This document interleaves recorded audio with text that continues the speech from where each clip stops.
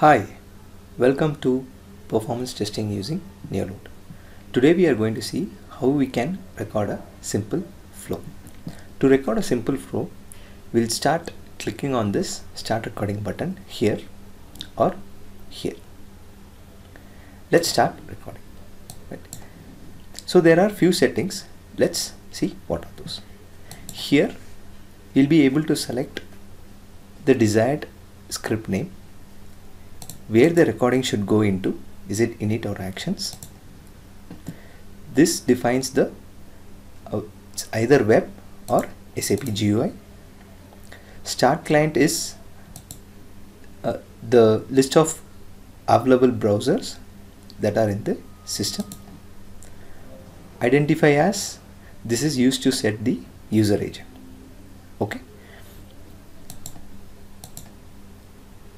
So there are variety of OS and browsers available. You'll be able to select any desired user agent. Okay. So in advanced tab, there are different options for protocols, two different modes, that is proxy mode and tunnel mode. Proxy mode is recommended.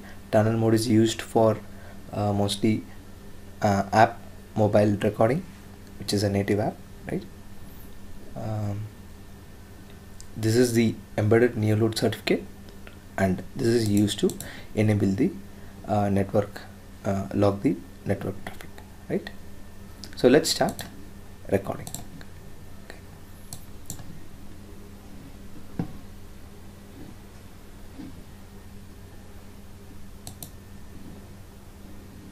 I'm using Internet Explorer to record. Okay, this is the recording bar, right? This is used to pause the recording, stop the recording, where the recorded request and response should go into. You'll be able to give the transaction name. So let me give launch. This is used to pre-fill a transaction name, and this is used to insert a rendezvous point.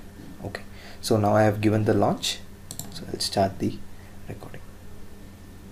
Right, so I'm recording a sample application. It's a JPEG store. I will sign in. Say click sign in.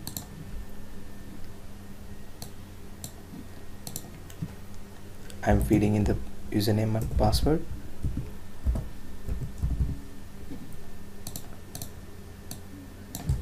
Say click login button.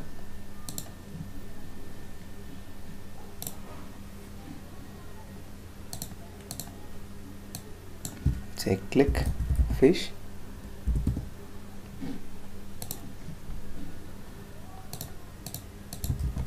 Let's say select a product.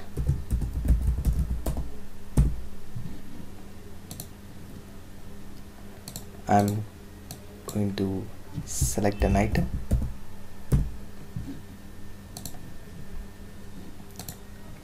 I'm going to add to cart.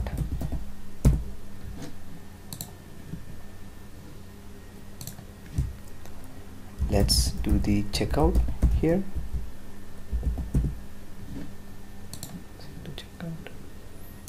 And I'm going to feed in a fake credit card details. Yes. Say click continue.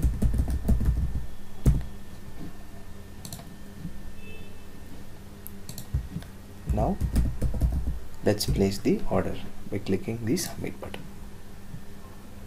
Now the order has been submitted.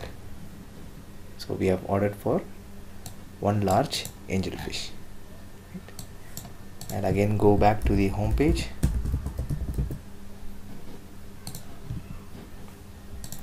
Now I will just sign out.